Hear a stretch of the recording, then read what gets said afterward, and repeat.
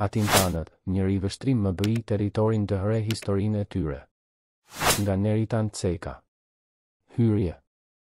Ndërmjet bashkësive territoriale ilire, të njohura përgjithsisht si fise, Gevno, Atintanët zënë një vend të veçantë në ngjarjet historike të zhvilluara në prapatokën e Apollonisë në fund të shek I dhe fillimin e shek I p.k. Studiuesit që kanë trajtuar këto ngjarje i kanë konsideruar përgjithsisht Atintanët si një entitet etnik, si një nga popullsitë e mëdha të Ilirisë së Jugut apo të Epirit, duke u ndarë për sa i përket shtrirjes gjeografike të tyre. Hasan Ceka ishte i pari që i kushtoi një artikull të veçantë lokalizimit dhe historisë së Atintanëve një, ku i konsideron ata si një fis ilir me shtrirje në prapatokën e Apollonisë në krahinat e sotme të Mallakstrës, Skraparit dhe Oparit, duke përjashtuar trevën e Beratit si dhe luginën e Drinosit. Mbi bazën e të dhënave të autorëve të lashtë dhe atyre epigrafike, ai bëri edhe rindërtimin e historisë atintane në një formë që nuk ka ndryshuar shumë nga studimet e mëvonshme. Në Hammond, që e rimori në shqyrtim problemin atintan në dy studimet të tija dy, të pasura me informacion, por që sjellin një konfuzion të pabazuar në saimin e dy popullsive. Atintani ilir në Qermenik dhe Atintanes Epirot në luginën e sipërme të Drinos deri në kufi me Maqedonin 3s. Islami i vendos Atintanët në Mallakastër e Skrapar, por jo në Opar dhe as në luginën e Drinosit 4. Cabanes e vendos Atintanin në bregun e djathtë të Aosit, nga Tepelena në fushën e Myzeqes, duke përfshirë Mallakastrën dhe Skraparin, por jo luginën e Drinos 5. Një Ceka, Atintanët, buletin i Institutit të Shkencave, seria Shkencat Shoqërore, 1956, f108, 122. 2 në Hammond, Epirus, Otford, 1967, f599, 601 për lokalizimin e Atintanëve dhe The Illyrian Atintani, The Epirottic Atintans and the Roman Protectorate, Eurus, 79, 1989, f11, 25. 3 Ky dublim u refuzuan nga F. Papazoglu, quelques problemes de la historie epirote, Ziva Antika, 20, 1970, f132, 136. 4. Islami, shteti ilir në luftërat kundër Romës, Liria, II, 1973, f24. 5. Cabanes, Lepire de la Mort de Pyrrhos la Conchute Romaine, Besançon, 1976, f78, 80. Ne I kemi kushtuar një vëmendje të veçantë lokalizimit dhe historisë së Atintanëve, duke e parë atë si parahistori të vetë Byllinëve 6, fig 1. Një përpjekje të kontestuar për të dhënë një vendbanim të ri për Atintanët pikërisht në luginën e sipërme të Aosit deri në grykën e Këlqyrës, ka bërë Mahatsopoulos 7. Para se të futemi në trajtimin e vendit dhe rolit të Atintanëve në lashtësinë ilire, duhet të sqarojmë terminologjinë e cilësimit të tyre. Në historiografinë ilire është bërë zakon që cilësimi, në dukje formal, I një popullsie, të jetë unifikuar me termin fis, si përkthim I genos greqisht, apo gens të latinishtes, në një kontrast me polis që cilëson qytet, shtetet greke, koinon, për bashkësitë krahinore të Greqisë, apo civitas Roma. Kësisoj këto cilësime shprehin edhe një lloj paragjykimi në dallimin midis formave të organizimit shoqëror e politik, duke nënkuptuar një nivel më të ulët të tyre në territorin barbar ilir. Kërkimet e 10 vjeçarëve të fundit në territorin e Shqipërisë kanë provuar se koha e përmendjes së fiseve ilire nga autorët e lashtë grek të sheh. Kr. 6 në Ceka, Bish Crime Byline, Res. Fr. Inscriptions Bulliones Iliria 1987, 2, f50, 61 dhe Le Koinon des Bulliones në lë Illyria Meridionale et lë Epire dans l'Antiquit I, Clermont, Ferrand 1987, f135, 129. 7 MB Hatzopoulos, Le Probleme des Atintanes në l'Illyria Meridionale et l'Epire dans l'Antiquit I, Clermont Ferrand 1990, f183, 190 dhe diskutimet në vazhdim nga P. Cabanes dhe në Ceka. I korespondon një periudhe intensive të urbanizimit në trevat jugore ilire. është provuar tashmë se territoret e fisit të amantëve, bylinëve, parthinëve, dasaretëve, labianëve, zotëroheshin politikisht dhe ekonomikisht nga qytete me fizionomi të qartë antike si Amantia, Bylisi, Dimali, Partha, Berati, Lynidi, Lisi, Skodra, Monedat e disa prej tyre, apo prodhimet e punishteve publike, mbajnë etnikonin Amanton, Bylionon, Dimalitan, Antigoneon, që korespondon me emrin e fisit, por që në të vërtet shpreh një realitet krejt tjetër. Në raport me të tretët ky realitet shprehet me termin koinon, apo damos, ios, të dëshmuar vetëm nga burime epigrafike në rastin e bylinëve, dimalasve, balajtëve, apo dasaretëve. Në trajtimin e mëposhtëm ne jemi nisur pikërisht nga ky realitet, duke mënjanuar përdorimin e cilësimit fis për Atintanët, Kaonët, Amantët, Parthinët, Për cilësimin e tyre kemi përdorur termin koinon, që shpreh një bashkësi të tipit federal republikan. Misia base e saj ishte përgjithsisht një koinon i vogël, i krijuar në territorin që kontrollohej nga një qytet antik, zakonisht lugina e një lumi, e ndarë nga një koinon tjetër nga vargje kodrinore e malore, apo nga një lum i pakalueshëm në dimër. Disa njësi të tilla mund të federohen në një koinon më të madh dhe ky ndërtim piramidal mund të ngrihet edhe në një shkallë të tretë, si në rastin e Kaonëve apo Atintanëve të. E gjithë kjo piramid e tipit republikan mbulohet shpesh nga veshja monarkike e mbretërive ilire, epirote, maqedone dhe, në fazën e fundit të tyre, nga Republika Romake. Nën këtë mbules koinonet ilire dhe epirote ruajtën autonominë e tyre politike dhe ekonomike, duke zgjedhur në punësit e tyre dhe duke prerë monedha lokale. Një vështrim mbi historinë e Atintanëve dhe marrëdhënieve të tyre me një koinon kufitar dhe me një koinon përbërës do të ishte me interes për t'u njohur me dinamikën e gjeografisë historike në trevat më jugore ilire. Atintanët dhe Kaonët. Lugina e Drinosit ka përbërë që në prehistori një entitet gjeografik më vete, të lidhur kryesisht me luginën e Vjosës, siç e dëshmon edhe ngjashmëria e kulturës së tumave të Kakavis e Bodrishtës me ato të Vajzës e të Përmetit. Po ky fenomen vihet re edhe gjatë periudhës antike, kur ka një ngjashmëri të formave e stileve arkitektonike, të qeramikës, metaleve Ajo që të tërheq veçanërisht vëmendjen është uniteti që vihet re ndërmjet fortifikimeve amanto-byline dhe atyre të luginës së Drinosit. Antigonea, Lekli, periudha e Melanit dhe Ktismata u realizuan të gjitha me stilin katërkëndësh izodomik me faqe të shesh që pothuajse mungon në fortifikimet e mirëfillta epirote. Siç e kemi vënë në dukje nënt, stili kuadratik futet në luginën e Antigones nga veriu, ku ka përparësi kronologjike dhe forma më primitive. Në këtë lugin ai ka si veçori planimetrit e përpunuara me vendosje. Tet krahaso skemën e propozuar nga Cabanes, shoqëria dhe institucionet në Epir dhe në Maqedoni, Iliria, 1981-2-83. Nënt në Ceka, qendrat e fortifikuara të amantëve, monumentet, 1975-51. Të rregull të kullave në kurtina, vendosjen e hyrjeve midis kullave, shoqërimin me poligonalin e rreshtuar, rreshtimin izodomik me lartësi 1 këmbë e gjysmë, rreth 45 cm, të rreshtit, Nga ana tjetër shoqërimi i këtij stili me poligonalin në shumicën e këtyre qendrave, vendos lidhjen e natyrshme me fortifikimet kaone dhe molose. A kanë të bëjnë këto? Ngjashmëri me lidhje të caktuara politike të këtyre territoreve? Kemi për këtë disa të dhëna që flasin për një emër të përbashkët, Atintania, për trevën që shtrihej në lindje të Apollonis gjatë luginës së Aosit dhe kthehej pastaj në atë të Antigones. Në të vërtetë shtrirja e vendosjes së krahinës së Atintanis nuk ishte paralel me breakdating, siç mendojnë autorët e mësipërm, por afërsisht perpendikular me vijën e tij, duke pasur si bosht kryesor luginën e lumit Aos. Tukididi, Il, 85, na ka dhënë një paraqitje tepër të qartë të vendosjes nga perëndimi në lindje të popullsive që morën pjesë në sulmin kundër Akarnanis në vitin 429 p.k., të shoqëruar edhe me gjendjen politike të tyre. Krahas ambrakasve në këtë fushatë nga barbarët ishin 1000 kaun që qeveriseshin pa mbretër merrnin pjesë në ekspedit edhe thesprotët gjithashtu pa mbret.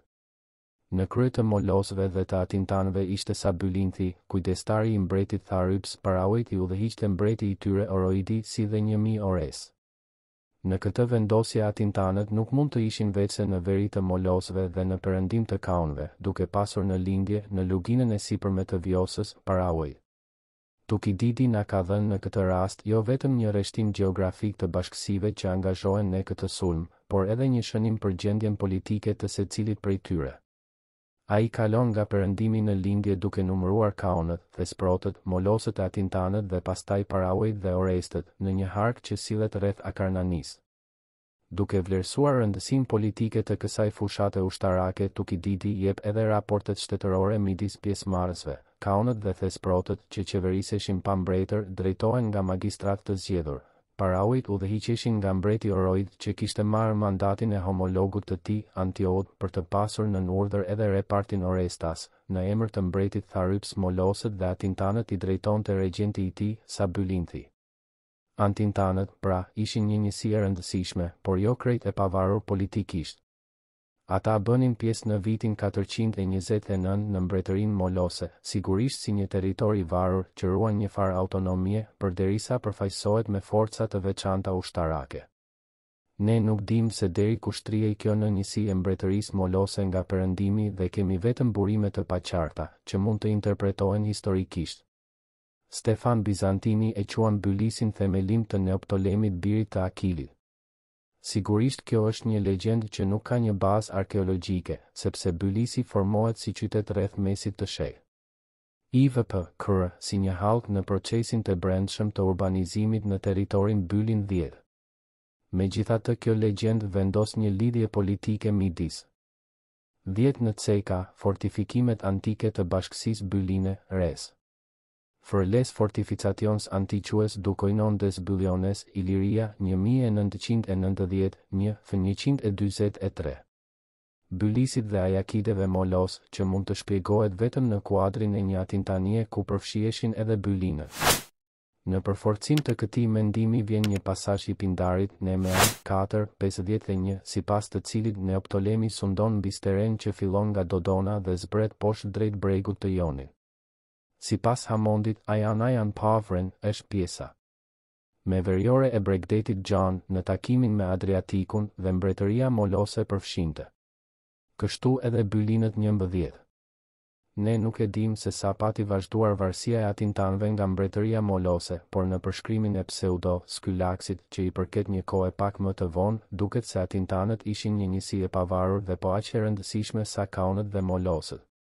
Skylaksi 26 na jep pozicionin më të qartë të Atintanis duke ju referuar Apollonis, Amantias dhe Orikut, fqinje me gjithë këta në viset e brendshme janë Atintanët si për Orikis dhe Kaonis gjerë në Dodon 12. Kjo shtrirje përputhet plotësisht me luginën e mesme të Aosit dhe tërë luginën e Drinosit, e vetmja përmes së cilës mund të dilej në Dodon. Një pozit e tillë na referohet për Atintanët edhe në pasazhin pak të komentuar të Lykofronit, Alex. 1038, 1041, ku ata vendosen mbi Amantian deri në Kaoni 13. Ajo që i bashkon këto dy të dhëna të hershme gjeografike mbi shtrirjen e Atintanëve është vendosja e tyre në raport me Amantët dhe Kaonët.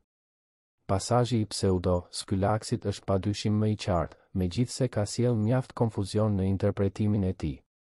Së pari, duke u bashkuar me NGL Hamond 14, ne duhet të pranojmë se këtu nuk flitet për Bylinët, Bull Ivnoj, fqinjët e Amantëve, por për Bulinët, Bull Ivnoj, Lotofag, me të cilët Pseudo-Skylaksi 22 e nis përshkrimin e bregut të banuar nga Ilirët. Si rrjedhim shpreha Amantët janë Ilirë që nga Bulinët nuk i referohet fqinjësisë Amante, Byline dhe aq më pak një federimi politik të tyre 15. Ajo tregon thjesht shtrirjen gjeografike të Ilirëve përgjatë bregdetit të Adrias, që nga kufiri në Liburnët në veri deri në takimin me Kaunët në jug të Amantëve 16. Në përgjithësi, përshkrimi i këtij bregdeti nga Pseudo-Skylaksi është nga më të detajuarit për sa i përket distancave, qoftë në kohë lundrimi, qoftë në masa toksore 17. Amantia 11 Epirus, F384. 12 Ne kemi pranuar këtë variant të transkriptimit të Pseudo-Skylaksit me Caoniva në vend të Dexariva. 13 Pastaj, duke u arratisur nga konflikti i tmerrshëm i vemjes, Gjarpër, ai duhet të lundrojë drejt Qytetit Amantia dhe duke u afruar pranë vendit të Atintanëve në anë të practis, ai duhet të vendoset mbi një kodër të pjerët, duke pirë ujin e polianthit kaun. Profecia e errët e Kasandrës duket se i referohet legjendës së abantëve të Eubes që u vendosën në trevën e amantëve pas rënies së Trojës. Identifikimi i practis, ndoshta mal, dhe i lumit polianth do të mbetej hipotetik. 14 Epirus, f. 513. 15 së Anamali, dones pigrapiques surquelques cis de Lilyrie du Sud, Iliria, v. 1976, d. fr. Iliria, v. 1976, f. 132. 16 Shistyl 22, pas Liburnëve vinë Ilirët, një popull si, dhe jetojnë Ilirët përgjatë Bregdetit deri në Kauni, që është përkarshi Korkyrës. 17 Largësit në tokë të dhëna nga pseudoskylaksi janë shumë të sakta, 2 ditë më këm nga. Është i vetmi qytet barbar i prapatokës i përcaktuar me saktësi nga Periplus në një largësi prej 320 stadesh nga Apollonia, e cila i korespondon 60 kilometrave që ndajnë sot rënojat e të dy qyteteve antike në frazën që pason. Pseudoskylaksi ka dhënë një vështrim edhe më të gjerë për prapatokën e Apollonisë, dhe lumi Ajas rrjedh nga mali i Pindit në anë të Apollonisë. Ai derdhet në det diku pranë Orikut, 80 stade larg tij, në jonin e Orikis, nga Amantia është 60 stade. Kufitar me amantët në brendësi janë Atintanët, mbi Orikin dhe Kaunin deri në Dodon. Dhe në territorin e Kestridës thuhet të jetë një fush me emrin Erytheia. Këtu thuhet se u vendos Gerioni për të kullotur qetë e tij. Përkarshi këtyre vendeve janë malet Keraune në Epir. Ky do të ishte një përkthim ad literam i këtij pasazhi, duke pranuar zëvendësimet e Karia me Kaunia dhe Deksaria me Dodonia, të bëra në transkriptimet mjaft kompetente të sheh. Gjigje, është e qartë se në këtë pasazh pseudoskylaksi na ka dhënë largësinë e të 3 qyteteve nga Ayasaos. Pra vjosa e sotme atëherë kalonte pranë Apollonis dhe derdhej në gjirin e Jonit 80 stade nga Oriku, duke qenë 60 stade nga Amantia. Është e qartë se këto largësi nuk i korespondojnë pjesëve të Bregdetit që kontrolloheshin nga Oriku dhe Amantia, siç e ka interpretuar në Gëllëhamon 18, por një realiteti gjeografik që nuk përputhet me të sotmin. Sepse fraza përro, rivko ei, së malloon eivto, në jovnjon të rikiva ka qvkej eiv qaltan stavdia pëvë, do të përkthej ajo, derdhet në det afërsisht pranë Orikut. Në jonin e Orikis, 80 stade nga Oriku. Në këtë rast joni i Orikis është padyshim gjiri i Vlorës dhe lumi Ayasaos derdhej në këtë gjirë rreth 16 km nga Oriku, pra në vendin ku sot gjendet Vlora. Kjo do të thotë se në periudhën klasike lumi Vjosa, pasi kalonte pranë Apollonis, kthehej drejt jugut për t'i derdhur ujërat e tij jo në Adriatik si sot, por në gjirin e Vlorës, duke krijuar edhe lagunën e sotme të Nartës 19. Këtë realitet përshkruan edhe Herodoti, Igje, 93, kur thotë se lumi Ajas që buron nga mali Lakmon, kalon përmes tokës së Apollonis dhe derdhet në det pranë limanit të Orikut. Kështu shpjegohet se si në vitin 214 p.kr. gjatë sulmit nga deti të Filipit vë kundër Apollonis, ishin delegatët e Orikut që lëshuan të parët alarmin, se Filipi kishte zënë grykën e lumit nga ndërmerte sulme kundër të dyja kolonive greke, Liv, Dziv, 22 dhe 9. Nga ana tjetër, distanca prej 60 stade, afërsisht 12 km, që jep pseudoskylaksi, do t'i korespondonte largësisë së Amantias nga shtrati i lumit Ayasaos Vjosa dhe jo nga grykderdhja e tij. Kështu përjashtohet ekzistenca e një Amantia maritima 20 2 rahu në Apollonin, 50 stade, 10 km, nga Apollonia në det dhe 320 stade Apollonia Amantia. Ato duket të dëshmojnë një informacion të marrë në vend. Shi në Gullë, Hammond, Epirus, f511 shën 6, që mendon se kjo pjesë e Periplusit vjen nga Pilistus. 18 vep. Cit, f512, 520. 19 disa zbulime arkeologjike të rastit dëshmojnë se deri në prag të mesjetës vija e Bregdetit gjendej thellë në Vlorën e sotme dhe skela e Aulonës gjendej atje ku është sot Xhamia Muradie. Kastrumi i Aulonës së Shek, IVMKR e kontrollonte nga afër këtë skelë.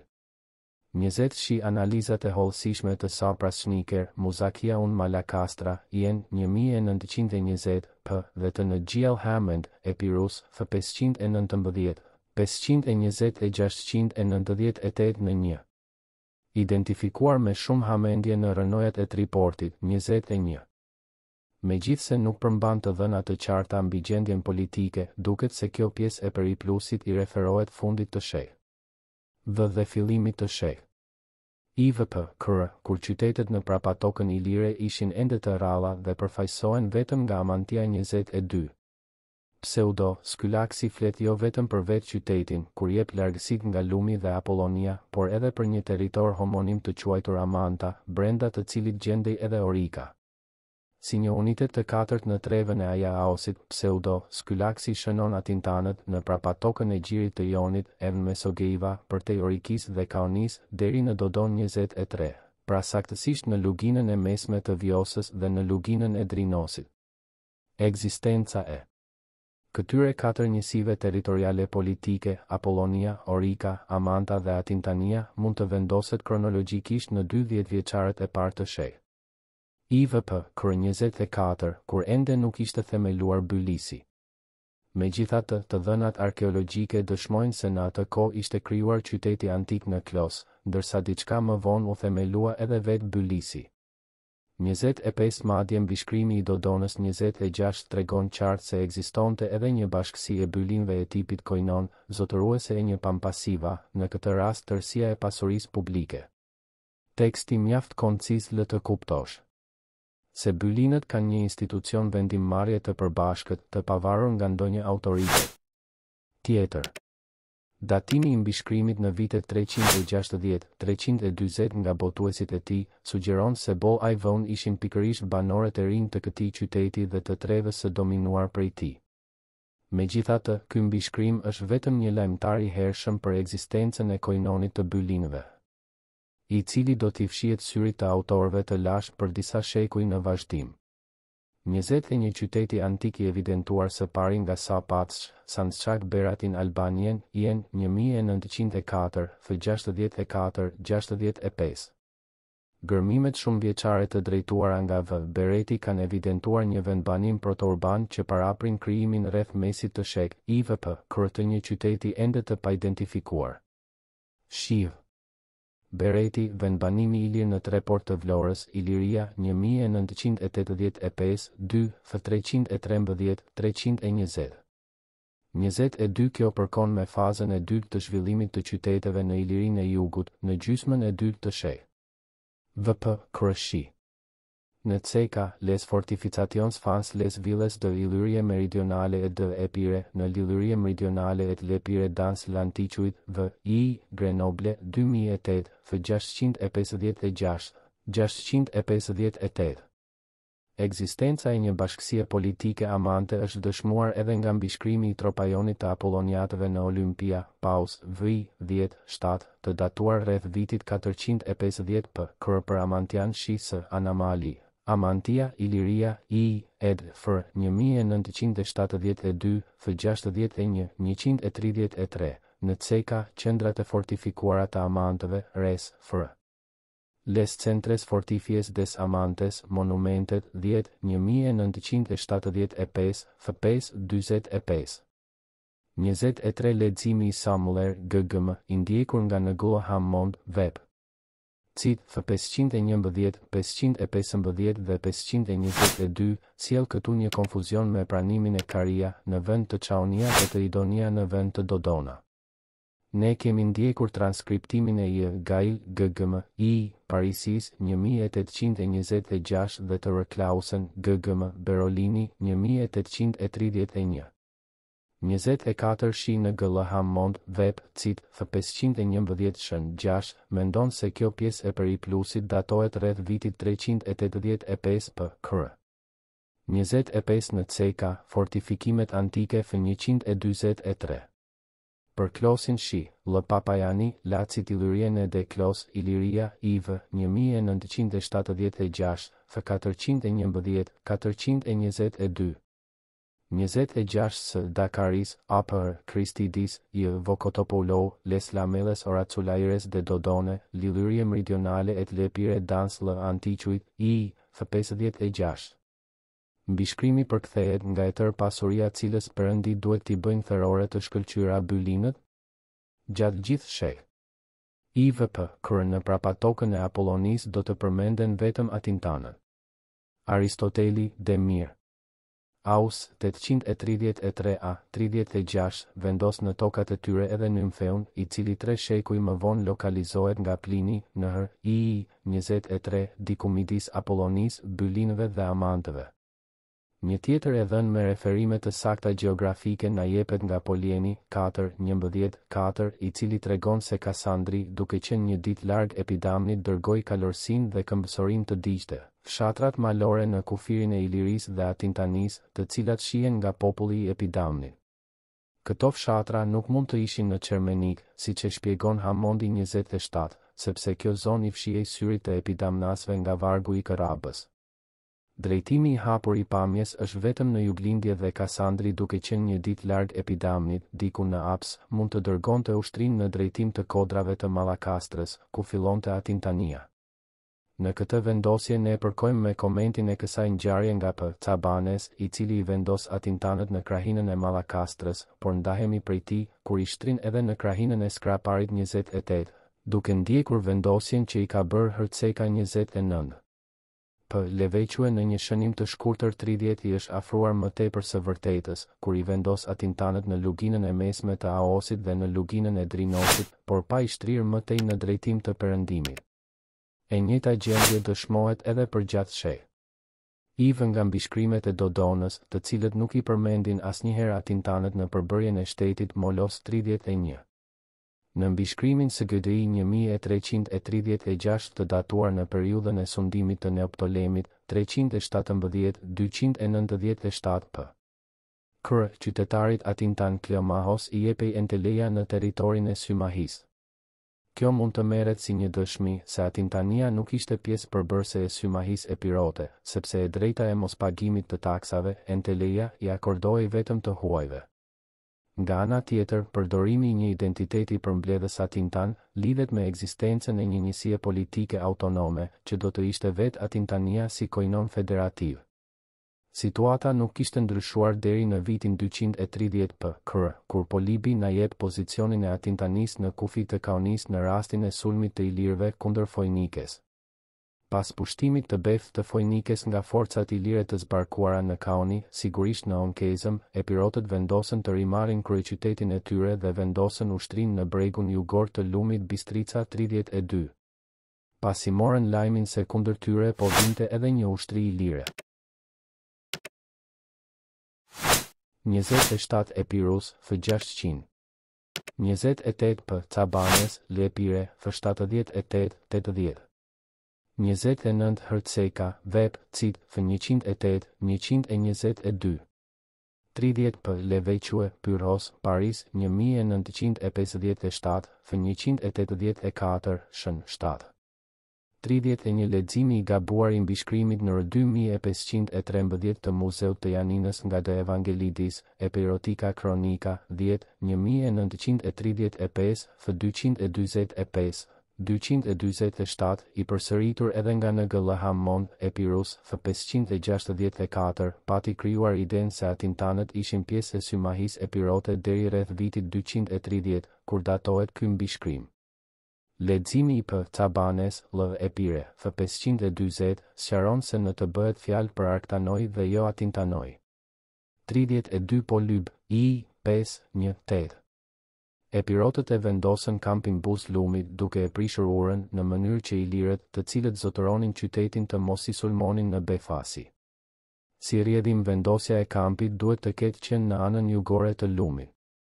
Prej 5.000 luftëtarësh të udhëhequr nga Skerdilaidi, epirotët dërguan një pjesë të forcave për të mbrojtur Antigonen. Duke përfituar nga shkujdesja e epirotëve, ilirët kaluan lumin natën dhe siç shkruan në mënyrë koncize Polibi, I. 5-8, të dy ushtrit u përleshën përpara qytetit, epirotët u mundën, shumë mbetën të vrarë dhe më shumë u zun robër, të tjerët ikën dhe shkuan tek Atintanët. Ky paragraf i shkurtër është komentuar në mënyra të ndryshme, për sa i përket rrugës që bën të ikurit Epirot dhe vendodhjes së Atintanisë. Meleake ka qenë i pari që pati komentuar këtë ngjarje nga vrojtimet në vend.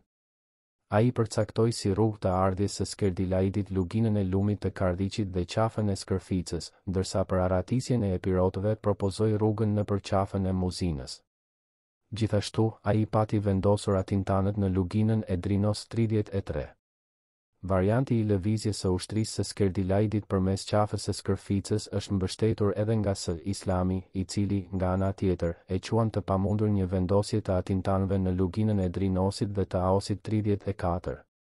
Në Ndihmon 35, duke komentuar pasazhin e mësipërm të Polibit, mendon se epirotët që shpëtuan nga disfata shkuan në luginën e sipërme të Drinos, ku u bashkuan më pas me forcat etole dhe akease të ardhura në ndihmë të tyre.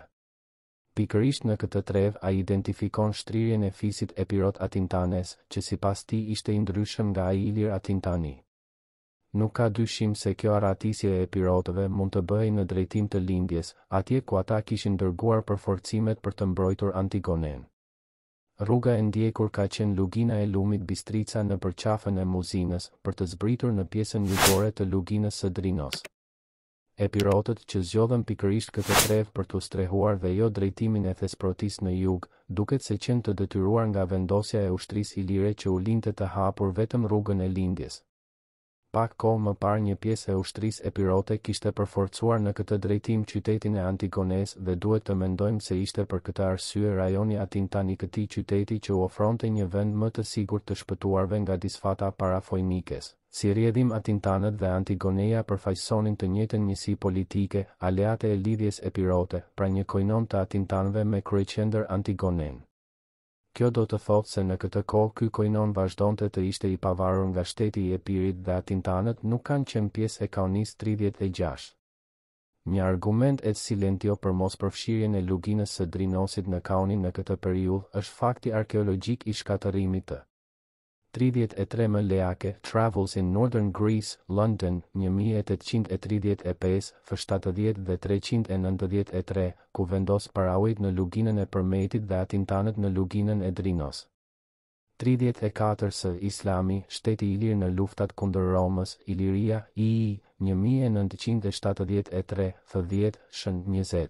Kundërshton me të drejtë mendimin e Ndihmon për ekzistencën e dy fiseve me emrin Atintan. 35 Epirus, F596. 36 Mahatzopoulos, Vep, Cit, F185, në analizën e burimeve antike mbi Atintanin, e kalon përciptas lidhjen midis saj dhe Kaunis. Antigones gjatë fushatës së Pal Emilit kundër Epirit në vitin 167 p.k., kur u kursyen vetëm qytetet e Kaunis.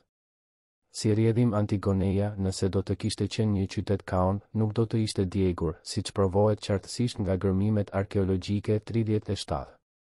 Mos përfshirja e Atintanisë në Kauni vërtetohet edhe nga fati përfundimtar i kësaj krahine, e cila u përfshi në rajonin e 4 Maqedon së bashku me krahinat antiromake në kufit të saj, Tymfaja dhe Elimiotis sipas Livit, GLV. 30.7, apo paraujt, Orestët, Tymfejt, Aitikët dhe Athamanët, sipas Strabonit, V. 778, sa 326. Bylinët dhe Atintanët. Vetëm një vit pas pushtimit të Fojnikes, Polibi, I. 11, i përmend përsëri Atintanët gjatë zhvillimit të ngjarjeve të luftës ilire romake, kur i nënshtrohen me dashje romakëve pas pushtimit të Apollonis dhe nënshtrimit të Ardianëve. Ngjarjet zhvillohen në viset e brendshme, në prapatokën ndërmjet Apollonis e dy Rahut, ku si fqinjët të Atintanëve dalin Parthinët. Kjo do të thotë se Atintanët shtriheshin në tërë luginën e mesme dhe të poshtme të Vjosës të nënshtruar nga Teuta një vit më parë dhe ndaheshin me Parthinët diku në kufirin midis Apollonis dhe dy Rahut, që ishte tradicionalisht lumi Aps 38. Në një shtrirje të tillë duhet menduar se Atintania përfshinte 3 koinone kryesore, Bylinët, Amantët dhe Antigonasit. Kjo hipotezë duket se e thjesht son problemin, nga që nuk merr parasysh faktin se gjatë gjithë sheh. IV dhe IIP e son Atintania ishte zona ku u ndërthurën ngjarje të shumta, lëvizën ushtri dhe kufi ndërshtetëror, që lën pak hapësirë për një bashkësi të pavarur. por, nga ana tjetër, ne po bindemi gjithmonë e më shumë se ka pasur dy linja paralele pushteti në këto zona. E para, monarkike, rrifte nga zhvillimi i pandërprer i organeve parashtetërore në atë formë të autoritetit politik që ne e njohim si shteti i lirë apo epirot dhe realizohej si pushtet qendror. E dyta, republikane, lindi mbi bazën e jetës qytetare dhe realizohej në formën e koinonit, duke qenë njëkohësisht një njësi e organizimit administrativ të shtetit. Në këtë dy pushtet, struktura e dytë ishte gjithmonë më e qëndrueshme dhe e ruante identitetin e vet edhe kur njësitë veçanta kalonin përkohësisht nga shteti i lirë tek ai epirot. Fasada atintane nuk na lë të shohim bylinët edhe në periudhën 230-197 p.k., kur vet Atintania u coptua midis Romës e Maqedonisë. Hercega ka shprehur mendimin se pikërisht në këtë kohë pjesa më perëndimore e Atintanisë filloi të jetonte si një njësi me vete me emrin koinon i bylinëve 39. Mbishkrimi i Dodonës na jep edhe një datë të sigurt për këtë në vitet 232-217 p.s. Një radhë mbishkrimesh të tjera të zbuluara. 37 dër, Budina, Antigoneja, Iliria, I, 1972, f316. Stefan Bizantini, S.V. e quan Antigonen qytet të Kaonis, por kjo duhet lidhur me kohën e themelimit të qytetit nga Piro dhe me përkatësinë administrative brenda Symahis Epirote. 38 Caes, B. Civ, I, 13-5. 39 Hercega, shënime rreth mbishkrimit të Rabies, Iliria 2, 1982, f76, 77. P. Cabanes, Vep. Cit. F80 mendon për të njëjtën kohë të veçimit të koinonit prej shtetit Epirot, 23. Shi, A. Plasart. Kryesisht gjatë gërmimeve arkeologjike të viteve të fundit na japin mundësi të sqarojmë mënyrën e organizimit të këtij koinoni 40. Qendra e koinonit të bylinëve ishte qyteti kryesor i Trevës, Bylisi, siç del edhe nga lista e thearodogëve të Delfit, 220-189 p.k. 41 Rreth tij federoheshin qendrat qytetare të Nikajës, Gurzesës dhe Margëlliçit. Në një sistem që në letrën drejtuar spartanëve mban emrin of the Mo, ndërsa në mbishkrimin kushtimor të Dodonës Tov Koinon, tënë, Bol Ajden 42. Nga vullat mbi tjegulla ne dim se të gjitha këto qendra kishin damosia të veçanta dhe në punës të tyre 43. Bylisi vet nuk përbën një përjashtim në këtë lloj autonomie, siç dëshmohet. Nga vullat e tjegullave me damosio 44, teserat dhe një serie të monedash bronzi që mbajnë vetëm legjendën buvulli. Një përkufizim i ngushtë i territorit të bashkësisë byline rreth mesit të sheh. P.K. kur Bylisi sikte qendra e saj, duket se mund të bëhet virtualisht. Vetë treva gjeografike sugjeron një kufi të sigurt nga jugu me lumin Aos që e ndante nga tokat e amantëve. Një vijim mjaft të qartë përbën nga verilindja ujëndarja e Osumit me Gjanicën, që kalon në kreshtat e kodrave të Osmanzezës e Balibardhës, midis malit të Shpiragut dhe atij të Gorës.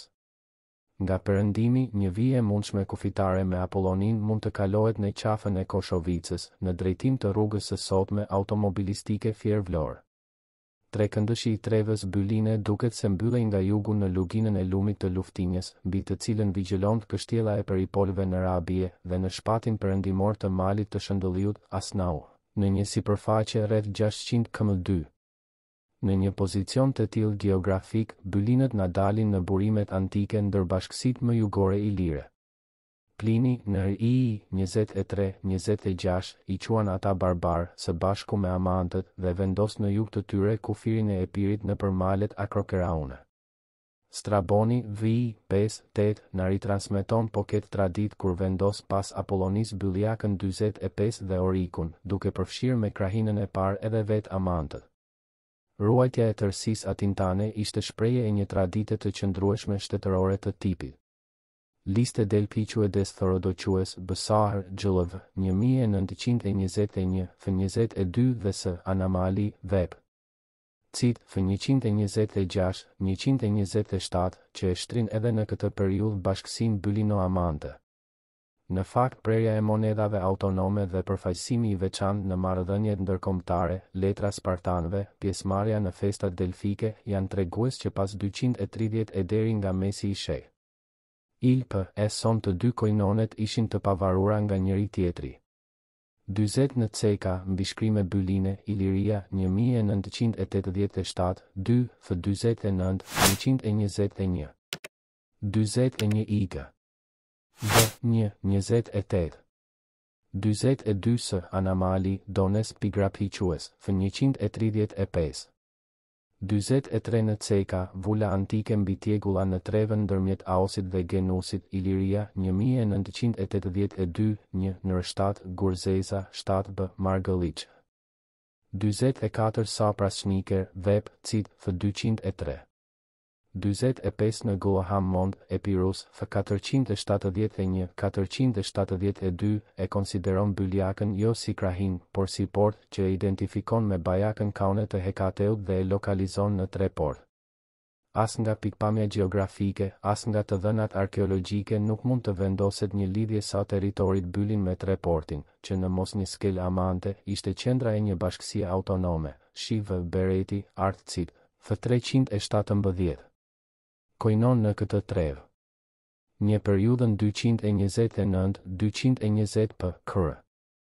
Atintania përbënte një njësi të rëndësishme të protektoratit romak në shpinë të Apollonis 46, duke vazhduar të mbulonte nën emrin e saj edhe bylinët, ndoshta edhe amantët. Por është pikërisht kjo kohë kur ne ndeshim koinonin e bylinëve të dokumentuar në një burim epigrafik të datuar midis viteve 228-219. Siç është kushtimi i bërë në emër të këtij koinoni për shtatoren e Krison Sabyrtit Molos, të punuar nga Athenogeni i Argosit 47. Kjo nuk do të ishte në kundërshtim as me të dhënat arkeologjike nga Bylisi, sepse rreth mesit të sheh. Son formulohet plotësisht edhe agoraja e qytetit. Kësaj kohe i takon teatri me një kapacitet prej 7.500 vende, i llogaritur jo për popullsinë e qytetit, si ai i Klosit, por për një bashkësi të gjerë. Njëkohësisht janë ndërtuar edhe 2 shëtitore dhe monumente të tjerë të karakterit shoqëror. Ne gjendemi tani përpara një mospërputhjeje midis burimeve të shkruara, që vazhdojnë të flasin në këtë trevë vetëm për Atintanët në të gjitha ngjarjet e çerekut të fundit të sheh. Dhe një dëshmie të sigurt epigrafike për daljen e një bashkësie të pavarur politike në të njëjtën trevë. Me gjithë vendin e rëndësishëm që zinte prapa Apollonis, bashkësia byline nuk përmendet as në traktatin midis Filipit e Hannibalit më 215, as në kushtet e paqes që i parashtrohen Filipit vë nga Etolët më 208 dhe as në paqen e Fojnikes më 205, kur flitet vetëm për Atintanët e Atintanin. Më 224 Atintania ishte shkëputur nga Roma, por pa u përfshirë në zotërimet e Demeter Farit 48. Kjo kuptohet nga lajmi i shkurtër i Apianit, Ilyr. 8, që nuk flet për një pushtim ushtarak. Pikërisht këtë kohë Cabanes e quan të përshtatshme për një shkëputje të bylinëve si koinon i pavarur, duke pasur mbështetjen e lidhjes Epirote 49, kjo do të avankonte rreth 20 vjet datën e propozuar nga Hercega 50. Por do të nxirrte edhe vështirësinë për të kuptuar arsyen e ndarjes në 2 pjesë të bashkësisë atintane. Për më tepër Atintania u rikthye si një tërësi e vetme nën protektoratin romak pas luftës ilire romake, siç kuptohet nga traktati Maqedon Punik i vitit 215. Në klauzolën e tij se romakët nuk duhet të mbeteshin zotër as të Korkyrës, as të Apollonis dhe Epidamnit, as të Farit, as të Dimalit dhe Parthinëve, as të Atintanis, po Lyb. 9:13 duket se nuk është harruar asnjë njësi e rëndësishme politike në prapatokën e Apollonis. Do të thotë kjo se pas një përçarje të shkurtër në vitet 224-219 u sigurua përsëri uniteti i Atintanis? Një kundërshtim i kësaj mundësie do mund të bëhej vetëm nëse do të zbritej datimi i mbishkrimit të Dodonës, të paktën rreth vitit 214, kur Filipi e pushtoi. 46 shih për këtë së Islami, shteti i lirë në luftrat kundër Romës, Iliria II, 1974, F16-17, i cili shpreh mendimin për një kufizim të Atintanis në krahinën e Mallakastrës, duke përjashtuar Bylisin. 47 së Dakaris pa 1965 F59 një The Archaeological Guide to Dodona Ioannina 1971 F 23 Shi dhe së Anamali Dones Pigrapliques F 135 48 për Tabanes Modificaciones territoriales et politicues en Illyria meridionale et en Epire au ile sitle et dans la premiere moiti duil sitle av në re Illyria 1986 L. 1 84 në Gulaham Mond Epirus F 663 dhe së Islami Shteti Ilir F 20 e vendosin këtë ngjarje më 220 për kr. 49 për Tabanes Modifications F 84 50 Herceka Mendime rreth mbishkrimit të Rabies Iliria 1982 2 F 76 Përsëri Atintanin Ndarja e koinonit byllin nga Bashkësia e Madhe Politike Atintane mund të vendosej në këtë kohë, por gjithmonë nën suzerenitetin e Filipit, përderisa koinoni byllin kishte marrëdhënie të mira me aleatën e Maqedonisë, lidhjen epirote. Kështu mund të shpjegoj edhe dalja e monedhave autonome bylline që mbajnë në faqe Neoptolemin si simbol i mitologjisë vendese, por në shpinë Shqiponjen dhe Topuren, simbole të marra nga monedhat maqedone të Filipit 51. Simbole të tilla shfaqen edhe në prerjet e Epirit dhe Kasopese duke reflektuar orientimin pro Maqedon të tërë kësaj zone. Më 205, me zbritjen e romakëve në Dyra, parthinët ishin ngritur kundër sundimit Maqedon dhe kryengritja ishte shtrirë deri në Dimal, duke rrethuar edhe vetë këtë qytet. Filipi, duke pasur frikë një lëvizje më të madhe nga ana e fiseve dhe popujve fqinj, ndërhyri në prapatokën e Apollonis, sigurisht përmes trevës bylline dhe i bllokoi romakët në Apolloni. Kjo tregon se bylinët nuk kaluan në kampin romak dhe paqja e Foinikes më 205 ishte për këtë zonë një statu quo. Vetëm 2 qytete, Barguli dhe Eugeni, duket se dalin jashtë këtij rregulli dhe ka shumë mundësi që ata të formonin në këtë kohë një koinon më vete si paraprik për Apollonin në vargun e parë të Kodrinave, në lindje të saj 52. Me paqen e Foinikes e gjithë Atintania, duke përfshirë edhe bylinët, mbeti nën sundimin e Filipit për midis viteve 205-198 p. Kur mbreti Maqedon jo vetëm që e ruajti zotërimin në këtë trevë, por madje e zgjeroi edhe në drejtim të jugut, po lyb. Zvi 1:14 Liv. Zi 33:3 duke pushtuar parthinët 53. Inkursioni i konsullit për Sulpici në vitet 200-199 p. Kur nuk e ndryshoi raportin e forcave dhe ajo që i mbetet e sigurt romakëve ishte krahina e qetësuar e Apollonis, Liv. GGG 46. Ushtria romake që kaloi në pjesën jugore të Atintanis për të arritur tek stenat më 198 p. Eson nuk përdori dot pjesën bylline të saj dhe Flamini propozoi si variant të dytë kalimin nëpër Dasareti. Vetëm në vitin 196 p. Eson Filipi hoqi dorë nga zotërimet bregdetare të Iliris, që cilësohen si parthin, pa përmendur fatin e asaj që kishte mbetur nga Atintania. Kjo duhet të na bëjë të mendojmë se pas disfatës së Filipit në stenat e Aosit më 198 p. Kr. u krijuan kushtet që bashkësia bylline të dilte si njësi autonome, si një bullinus ager 54. Ky cilësim, që i takon vitit 192 p. Eson, bëhet me rastin e fushatës së 51 Head, Historia, Numorum, Oxford, 1911, f. 233-234.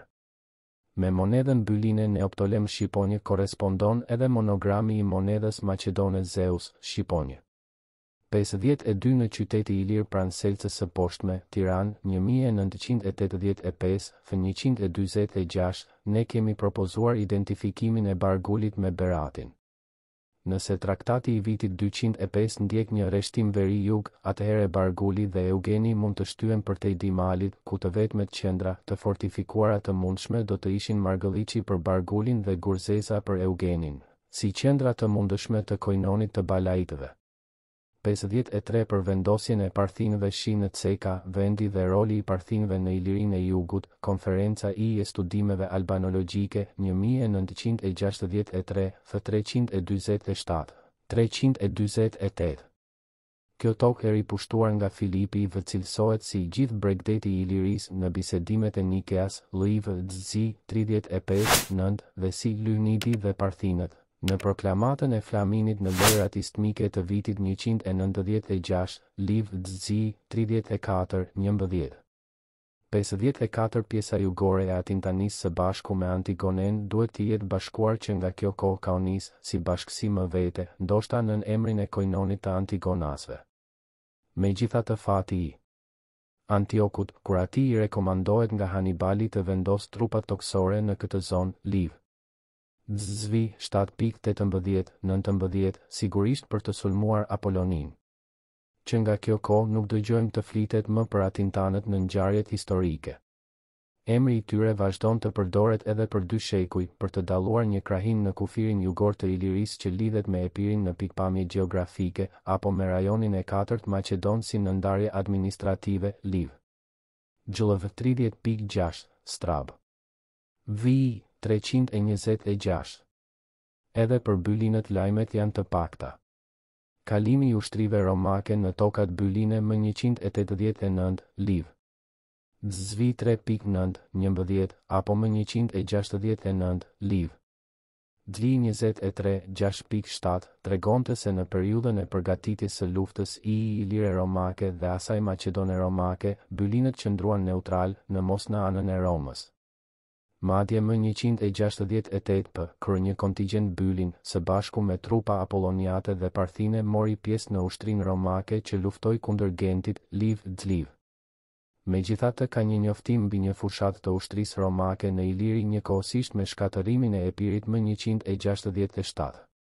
Konsulli P. Emili dërgoi një pjesë të ushtrisë nën komandën e P. Nasikut dhe K. Maksimit për të plaçkitur Ilirët që kishin përkrahur në luftë Perseun dhe u dha urdhër të takoheshin me të në Orik, Liv. Gjllëv 33-8. Sigurisht këta nuk ishin Ilirët në kufit e Maqedonisë, të cilët dalin në burime si kundërshtar të Perseut 55. Vetë drejtimi i ushtrisë të referon nga Atintania dhe kjo do të përputhej edhe me të dhënat e gërmimeve arkeologjike. Një periudhë shkatërimi dhe djegje e datuar në vitin 167 p.e. është provuar në qytetin e Antigones 56. Kjo do të dukej e papritur nëse do të mendonim se lugina e Drinosit i takonte Kaunis, që me qëndrimin e saj për Romak i shpëtoi reprezaljeve të P. Emilit. Gjurmët e shkatërimeve na çojnë edhe në vetë Territorin bylin, ku zjarri i vitit 167 p.e. ka përfshirë Margëlliqin, Mashkesën dhe Gurzezën 57. A do të thotë kjo përputhje e të dhënave arkeologjike me burimet e shkruara, se Antintania e dikurshme ruajti një orientim tradicional për Molos në vitet që paraprin katastrofën e 167-s? Sido që të jetë, Bylisi mbeti i paprekur nga këto ngjarje dhe vazhdimi i prerjeve monetare tregon se ai e ruajti edhe statusin e autonomisë.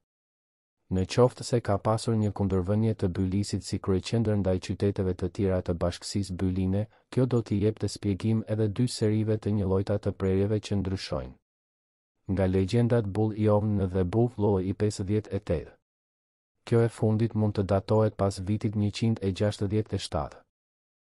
Kur ruajtja e të drejtave politike dhe ekonomike ju njoh vetëm qytetit, por jo krahinës. Për më se 100 vjet pas ngjarjeve të vitit 167 kur burimet e shkruara heshtën për Bylisin. Nga një letër e Ciceronit drejtuar Lëkuliolit, ndoshta prokonsul i Ilirisë më 54 p.e. del se bylinët ishin në grindje me Lukeiusin, ad. Fam Gji 41-42. Nga toni i letrës kuptohet se ai ka qenë një person i afërt i Ciceronit dhe pati të bëjë me mëtejshëm i saj nuk përkon deri në fund me atë të Kaunis, sepse siç dëshmojnë rënojat e Antigones, ajo u shkatërrua nga ushtria romake e P. Emilit më 167 p.e. 55 shih Liv. Dli 18-19-20 për Uskanasit, Ilirinë e shkretuar dhe Penestin. 56 dër, Budina, Antigonea, Iliria, I, 1972, F255, 316. 57 në Ceka, gërmimet arkeologjike të vitit 1983 në Mashkes, Iliria, 1983, 2, f254. 58 Shihër Ceka, probleme të numizmatikës ilire. Tiranë, 1965, f83. Pakënaqësitë e shkaktuara nga sundimi I pisonit, pison 40. Megjithse nuk hym në hollësitë e këtyre kontradiktave, është e qartë se bylinët ruanin ende në këtë kohë statusin e një koinoni. Si të tillë e ndeshim edhe në vitet e luftës civile midis Cezarit dhe Pompeut në Iliri. Vetë Cezari, Civ. I 12.4 përmend emrin e bashkësisë byline, që së bashku me amantët dhe qytetet e tjera të afërta, ndoqën shembullin e Apollonisë duke u rreshtuar në anën e tij. Më pas, I 13.5, ai na informon se pati marrë masa që të ruante me kështjella dhe roje qytetet, civitates, që ishin bashkuar me të.